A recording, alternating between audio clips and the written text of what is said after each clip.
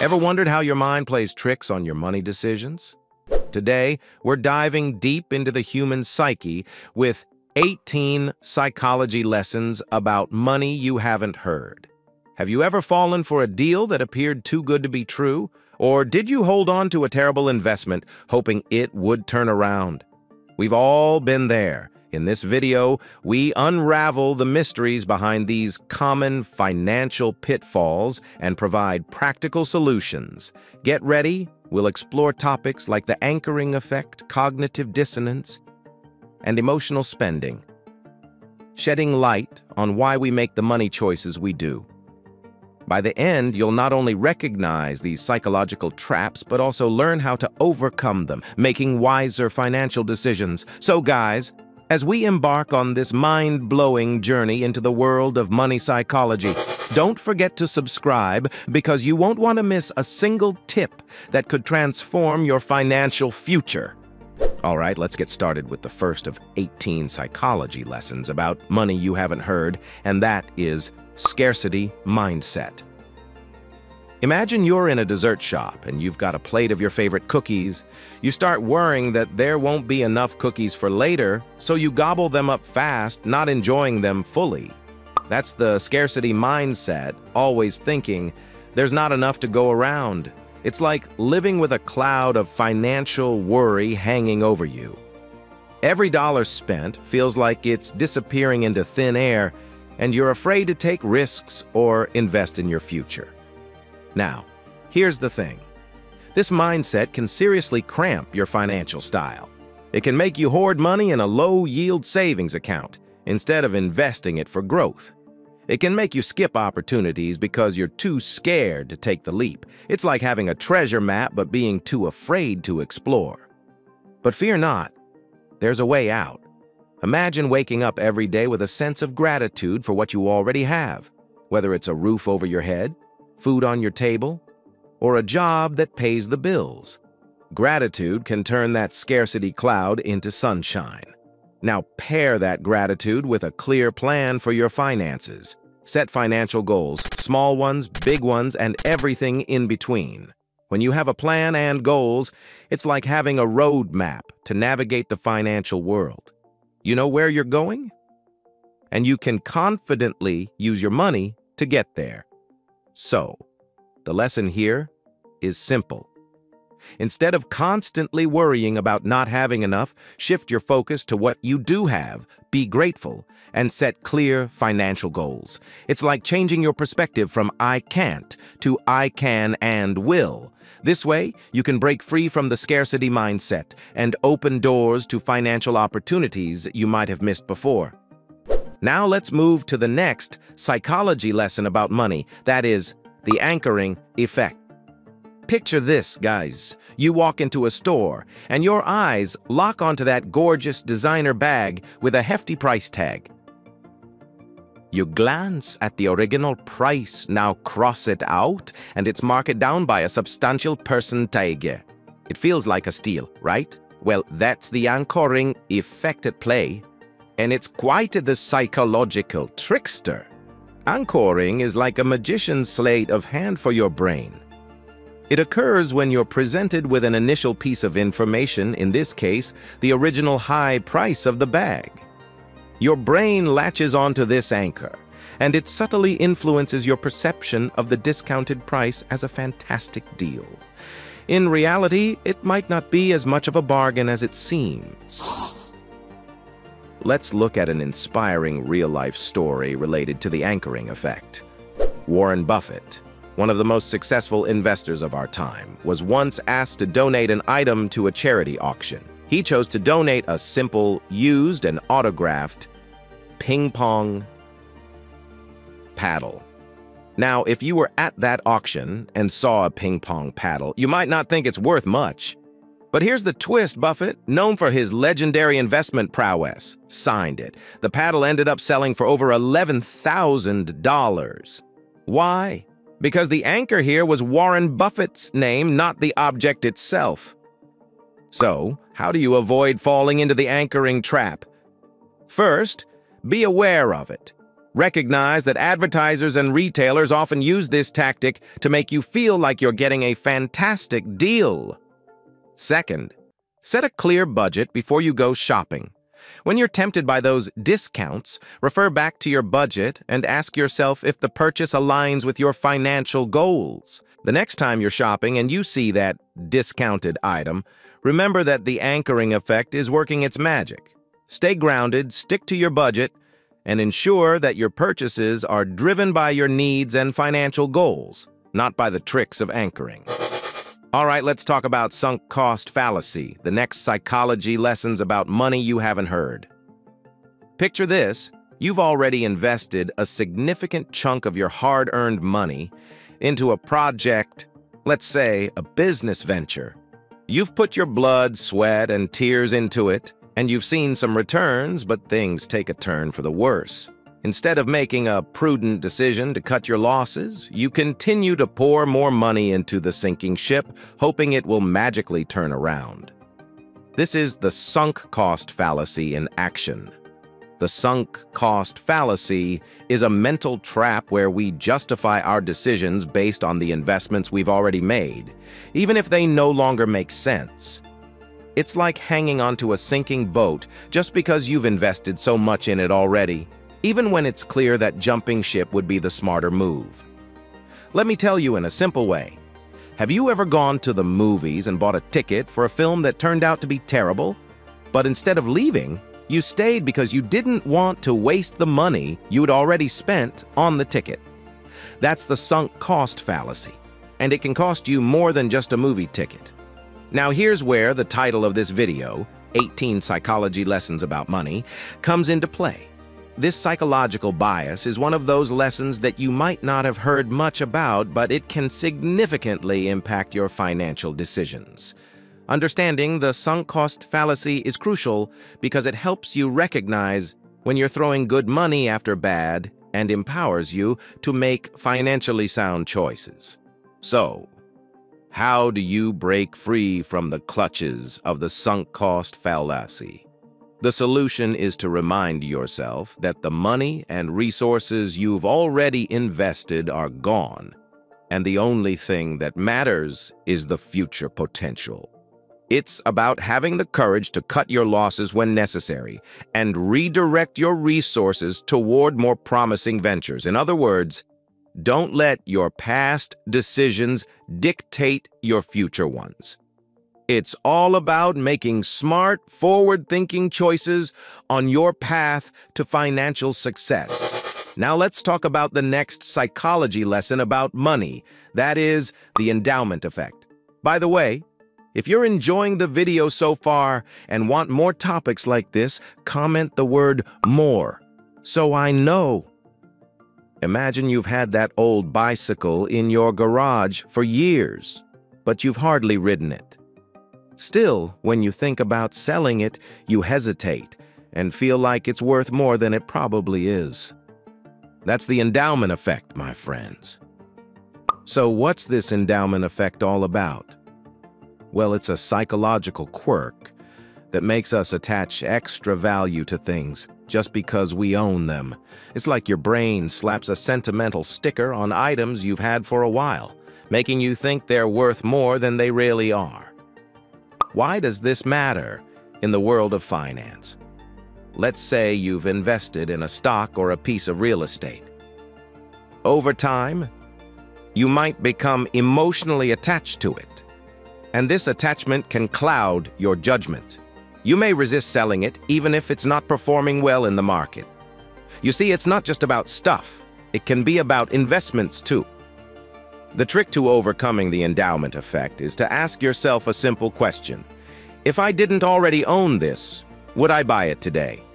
If the answer is no, it's time to consider selling or letting go.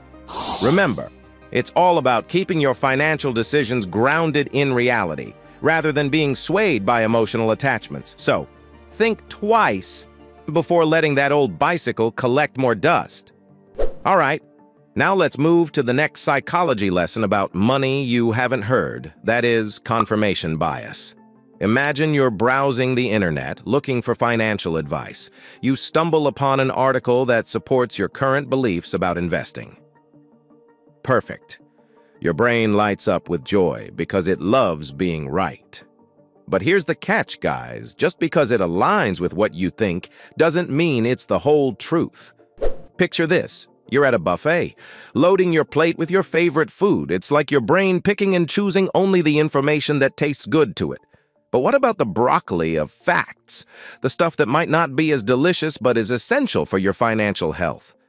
Well, confirmation bias conveniently pushes it aside. Ever notice how our brains are like detectives, tirelessly searching for evidence to support our beliefs? It's as if we're solving the case of "I'm always right."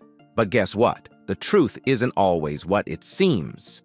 So the next time you catch yourself nodding along to an article just because it aligns with what you already think, pause for a moment. Ask yourself, am I falling into the confirmation bias trap again? To add a sprinkle of wisdom to our discussion, let's hear from the legendary Warren Buffett. He once said, "What the human being is best at doing is interpreting all new information so that their prior conclusions remain intact." Oh, Warren, you nailed it. Our minds love to protect our ego and beliefs. But being open to diverse perspectives can broaden our financial horizons. So let's embrace the broccoli of facts, my friends. Challenge your beliefs, explore different viewpoints, and remember, it's okay to change your mind. After all, the buffet of knowledge is vast, and you might just find a new favorite dish that leads you to financial success. Now let's talk about the availability heuristic, a term that might sound fancy but is super important for anyone who wants to make better financial decisions. Imagine you're deciding whether to invest in a particular stock, and you recently read a news article about how well that stock has been doing. Suddenly, you start thinking, hey, this stock seems like a sure bet. That's the availability heuristic in action. The availability heuristic is a fancy name for a simple concept. Our brains tend to make decisions based on information that's easily accessible or readily available. So, if you've seen or heard a lot about something recently, you might think it's more important or likely to happen than it really is. Now, how does this relate to your money? Well, think about it this way. If you keep hearing about a specific investment being a guaranteed winner, you might be tempted to jump on the bandwagon without doing your homework. But that's where things can go south. Just because you're seeing or hearing about it a lot doesn't mean it's the right choice for you. Here's where our video title comes into play: Psychology Lessons About Money You Haven't Heard. It's like a reminder to use these psychology lessons to your advantage. In the middle of your financial decision-making process, remember these principles. Instead of relying solely on recent information or trends, you can apply what you've learned today to make a more informed choice. So, the next time you're tempted to invest in something just because it's all over the news or everyone's talking about it, take a step back, dig deeper, gather more information, and consider the bigger picture. Don't let the availability heuristic push you into hasty decisions. Now let's talk about the framing effect, the next psychology lessons about money. This is like looking at a glass of water. Is it half full or half empty? It all depends on how you frame it. This psychological bias shows us that the way information is presented can drastically influence our decisions. Meet Tom, our imaginary character who's considering a job offer. The first option offers a $50,000 salary with no deductions, while the second option offers a $70,000 salary with a 30% tax deduction. Initially, Tom leans towards the first option, thinking it offers more money. But let's reframe this situation. The second option still leaves Tom with $49,000 after taxes, which is more than the first option. This simple reframing shows that the second option is more financially beneficial. The framing effect can significantly impact our financial choices. Think about it like this. When you see a product advertised as 90% fat-free, it sounds healthier, right? But if you reframe it as 10% fat, it doesn't sound as appetizing. Same information, different framing. So, how do we use the framing effect to our advantage? It's all about shifting your perspective and rethinking how information is presented. Instead of seeing an expense as a loss, consider it an investment in knowledge or experience. And when faced with choices, reframe them positively. It's not about losing money. It's about gaining valuable insights. By understanding and using the power of framing, you can make more rational and positive financial decisions. Remember, it's not just what you see, but how you see it that can change the way you manage your finances. All right, now let's dive into the interesting world of the halo effect, which can impact your financial decisions without you even realizing it. Imagine you meet a financial advisor for the first time. They're impeccably dressed, exude confidence, and have a charismatic charm that makes you feel at ease. You're immediately drawn to them thinking, this person must be a financial genius. This is the halo effect at play. The halo effect is a cognitive bias that influences our judgments based on one standout positive trait or appearance, which then colors our perception of an individual as a whole. This can significantly affect our financial choices, such as who we trust with our investments or financial advice. Now, why is this important in the context of our 18 psychology lessons about money you haven't heard? Well, the halo effect can lead you to make decisions that are not necessarily in your best financial interest. When you trust someone solely based on their appearance or one positive trait, you might overlook critical qualifications or track records. So, how can you avoid falling into the halo effect trap? Start by recognizing that first impressions can be deceiving. It's essential to evaluate individuals objectively when it comes to your finances. Don't let someone's charming personality or stylish attire cloud your judgment. Instead, dig deeper, inquire about their qualifications and experience, and scrutinize their track record. Incorporating this awareness of the halo effect into your decision-making process can help you make more informed choices regarding your financial matters.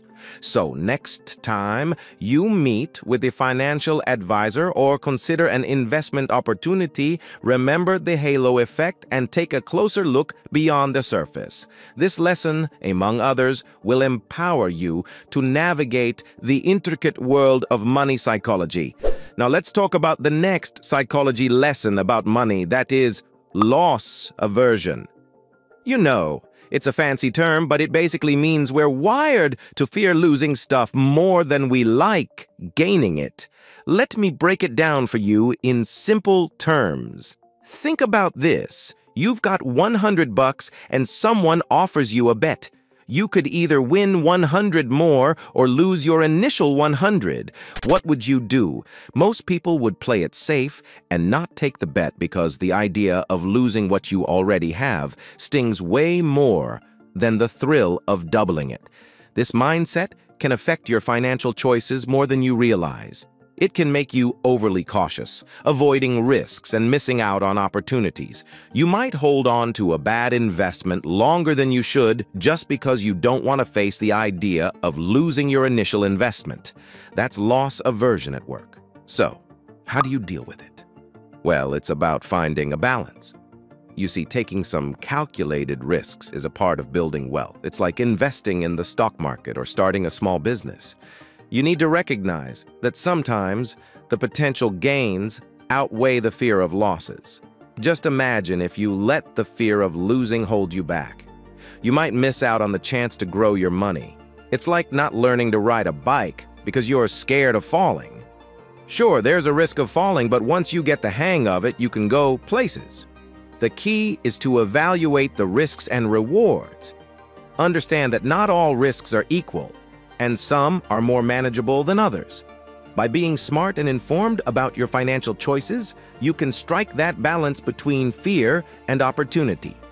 It's like learning to ride that bike with training wheels at first and then gradually taking them off as you gain confidence. So, don't let loss aversion hold you back. Embrace calculated risks, learn from your losses, and keep moving forward in your financial journey. Remember, it's not about fearing losses. It's about finding the right opportunities that lead to gains. All right, now let's talk about social proof. One of those sneaky mind tricks that can sway your money decisions without you even realizing it. But hey, that's why we're here, to spill the beans on these financial secrets.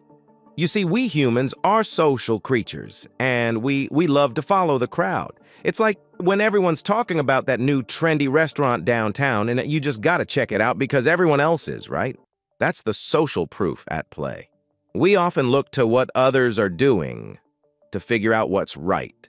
Now, where does this tie into the psychology lessons about money? You haven't heard? Well, picture this. You're out shopping, and you spot a product with a ton of positive reviews online. The moment you see all those 5-star ratings and glowing comments, your brain goes, "Hey, if all these guys love it, it must be amazing, right?" That's social proof in action in the world of e-commerce. But here's the thing. While it's great to get recommendations from others, especially when you're exploring a new financial path, it's essential to remember that what works for someone else might not be the best choice for you. It's all about striking that balance between seeking advice and thinking independently. So mix in a bit of skepticism with that social proof sauce. Don't just jump on a financial bandwagon because everyone else is doing it. Take a step back, analyze the situation, and make sure it aligns with your own unique financial goals and circumstances. Now let's move to the next psychology lesson about money. That is cognitive dissonance. It's like that little voice in your head that says, "You really need those designer shoes," while your bank account screams, "Hold on a minute, we have bills to pay." We've all been there, right? Now, let's dive into this fascinating psychological concept. Imagine this, you're at a store, looking at a fancy gadget you can't afford. Your brain starts rationalizing, "I've had a tough week. I deserve this." That's cognitive dissonance at play, the clash between your desire and reality. It's like your brain's version of a tug-of-war match. To make sense of this, picture a famous investor, say Richard Branson, giving you a friendly wink and saying, "Sometimes, even I get the urge to buy a private island, but then I remember the power of smart decisions." It's a reminder that even the most successful people battle with these conflicting thoughts. Now here's the fun part. Think of cognitive dissonance as your financial GPS gone haywire. Your heart wants to splurge, but your wallet demands restraint. To overcome this mental showdown, try this trick.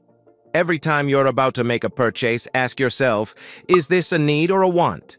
If it falls into the want category, take a step back and give yourself time to reconsider. Remember, it's okay to indulge occasionally, but striking a balance is key. Picture your financial goals as a finish line at the end of a marathon. Every small mindful choice you make brings you closer to that goal. And hey, don't forget to pat yourself on the back for those wise decisions. Financial victories deserve a high five too.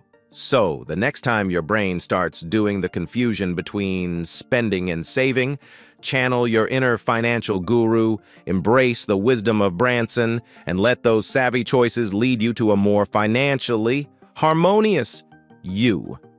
Now let's talk about the next psychology lesson about money you haven't heard. That is recency bias. This is a fascinating aspect of our minds that can significantly impact our financial decisions. So picture this. You've been following the stock market and you notice that a particular stock has been soaring in recent weeks. It's tempting to think, "Wow, this stock is on fire. I should invest in it." This temptation is what we call the recency bias. The recency bias is all about giving too much importance to the latest information we receive. It's like letting the most recent chapter of a book dictate the entire story. In the world of finance, it means that we often focus too heavily on the most recent market events or trends, sometimes at the expense of a broader perspective. Now, This can lead to financial decisions that aren't the best for the long run. Why? Because the financial world can be unpredictable, and what's hot today might not be tomorrow. This bias can make us overlook the bigger picture, which is crucial for sound financial decision-making. So how do you combat the recency bias? The key is to take a step back, breathe, and remember that long-term financial success isn't solely about the latest trends or news. It's about setting clear financial goals, understanding your risk tolerance, and making decisions based on a broader perspective. This doesn't mean you should completely ignore current events or recent market fluctuations. Instead, it's about balancing the scales. When you see a new investment opportunity or a change in the market, take a moment to reflect on how it fits into your overall financial plan. By considering both short-term and long-term factors, you'll be better equipped to make well-informed financial choices that can stand the test of time. Now, let's talk about hindsight bias. Ever looked back at a decision and thought, "I knew it all along"?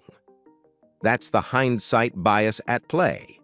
It's like wearing glasses that only show you the past in a way that makes your choices seem obvious. This bias can make us overconfident in our ability to predict events, especially financial ones. So how do we combat this tricky bias? Well, first, acknowledge that no one has a crystal ball for the future. Instead of dwelling on past successes as if they were inevitable, focus on the lessons you've learned. Every financial journey has its ups and downs, and that's what makes it real.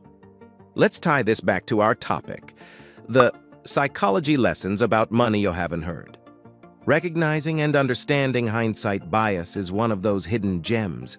It teaches us to embrace our mistakes and learn from them, helping us make smarter money moves in the future. Imagine this. By acknowledging the hindsight bias, you gain a clearer vision of your financial decisions. You become more open to learning, exploring new strategies, and adapting to changing situations. It's like upgrading your glasses to see not just the past, but also the opportunities ahead. All right, now let's talk about self-serving bias, the next psychology lessons about money. Have you ever met someone who always seems to take credit for their successes but points the finger at others when things go wrong? Let's explore the self-serving bias with the help of our friend, Alex. Imagine Alex starting a small business. When it's booming and making big profits, he's the first to pat himself on the back, saying it's all thanks to his brilliant ideas and hard work.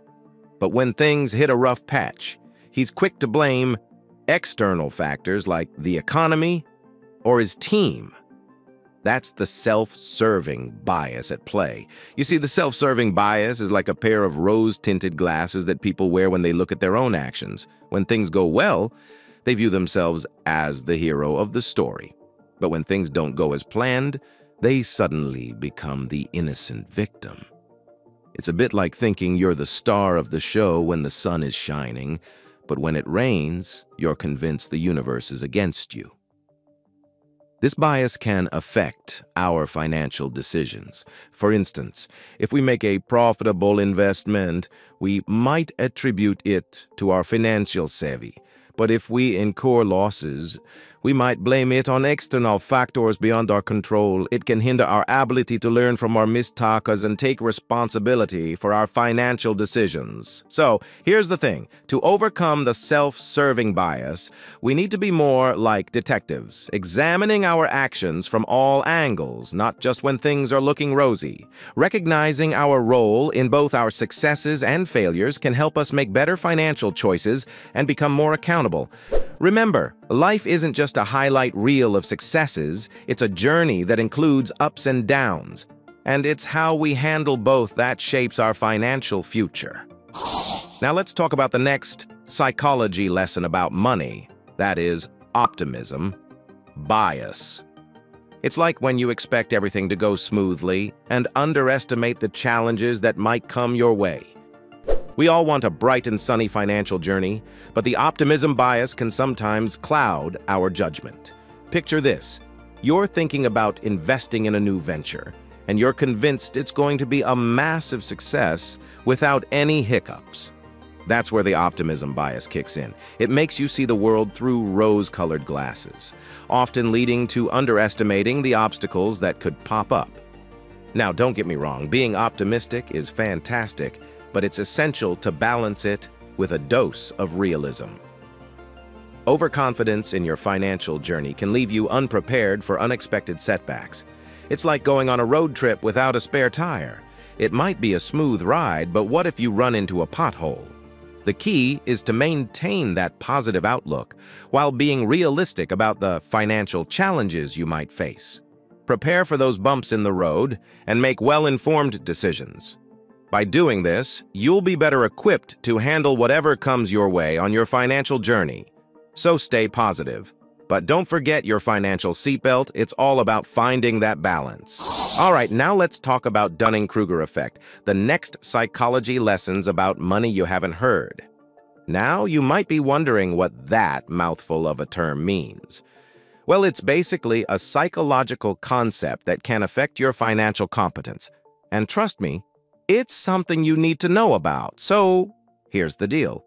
The Dunning-Kruger effect is when people who lack knowledge or expertise in a particular area tend to overestimate their abilities in that very area. In other words, they think they know more than they actually do. Think of it as a little knowledge being a dangerous thing. Let's break it down with a story. Ever heard of the story of Charles Darwin? Yes, the famous naturalist. Now, before he became a renowned scientist, Darwin was a medical student. During his medical studies, he realized that the sight of blood made him queasy. And while he was a bright young lad, medicine just wasn't his forte. Darwin eventually dropped out, and as we all know, he went on to revolutionize our understanding of evolution. Now, what's the connection between Darwin and the Dunning-Kruger effect? Well, in his early days, Charles Darwin might have thought he was a hotshot in medicine. But when reality hit, he recognized his limitations and chose to pursue a different path where he could truly excel. The key takeaway here is that recognizing your limitations and being open to learning is the antidote to the Dunning-Kruger effect. When it comes to your finances, it's okay to seek expert advice and continue improving your financial knowledge. Being aware of what you don't know can help you make wiser financial choices and avoid costly mistakes. So, embrace the journey of learning and growing in the world of money. Now let's talk about the next psychology lesson about money, that is, delayed gratification. Understanding this concept is key. We all want instant gratification, but practicing patience and self-control in spending and saving can lead to a more secure financial future. Delayed gratification is like a superpower when it comes to managing your money. It's that ability to resist the temptation of quick rewards in exchange for much bigger and better gains down the road. We live in a world that loves instant results, but when it comes to your finances, patience is your best friend. Let's break it down in simple terms. Imagine you're in a candy store. Who doesn't love candy, right? You have a choice between eating all the candy you want right now or saving some for later. If you gobble it all up now, you'll enjoy a sugar rush, but that's it. If you save some for later, you'll have sweet treats to enjoy over time. In the financial world, this candy store scenario is like choosing between spending all your money on something you want right now or saving and investing it for future goals. Delayed gratification is about saying, I'll enjoy the candy later, or in this case, I'll enjoy the financial benefits down the road.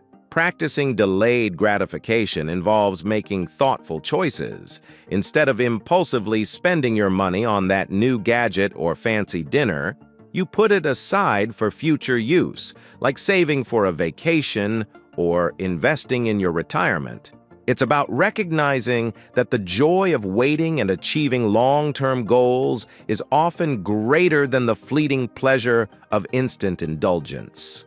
So, while we all crave that instant sugar rush, remember, When it comes to money, embracing the power of delayed gratification can pave the way for a more secure and fulfilling financial future. It's about savoring the sweetness of financial success, one thoughtful choice at a time. Now let's move to the next psychology lesson about money you haven't heard. That is, emotional spending. We all do it at times, using shopping as a way to cope with stress, sadness, or just to lift our spirits. But here's the catch. Emotional spending can take a toll on your finances and leave you with a pile of regretful purchases. Think about those days when you've had a tough time at work, a fight with a friend, or simply felt a little down. Often we find solace in retail therapy, believing that a new purchase will make everything better. However, this behavior can lead to impulsive spending that you might later regret when the credit card bill arrives. To conquer emotional spending, the first step is recognizing your emotional triggers. What pushes you to hit that buy now button when you're feeling stressed or sad? Understanding the underlying emotions that drive your spending is essential. Next, it's time to explore healthier ways to cope with your emotions. Instead of turning to shopping, consider engaging in activities that provide genuine relief. Exercise, meditation, talking to friends or family, or even taking a walk can help you manage your emotions in a healthier way. These activities not only save your wallet, but also contribute to your overall well-being. By addressing the root causes of emotional spending and finding alternative, more constructive coping mechanisms, you can make more responsible financial decisions and keep your hard-earned money where it belongs, in your pocket. And there you have it, guys. 18 psychology lessons about money that will change the way you approach your finances. Remember, the key to financial success is not just about numbers, but understanding the psychology behind it. If you're interested in learning more, grab any audiobook of your choice for free by clicking the link provided below the video. This video is for educational purposes only and does not constitute investment advice. It is important to conduct thorough research and consult with financial professionals before making any investment decisions. The value of investments can fluctuate, and past performance is not indicative of future results. Always assess your risk tolerance and investment goals before allocating your capital. I recommend you watch the next video in our series. Don't hesitate to share this video, subscribe to our channel, and share your thoughts in the comments section. Thanks for watching, and I'll see you in my next video.